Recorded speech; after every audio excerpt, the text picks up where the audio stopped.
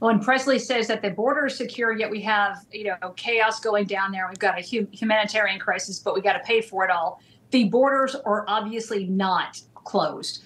They're not secure. When you've got Mayorkas who says, yeah, the borders are secure, they're not misleading. They're lying.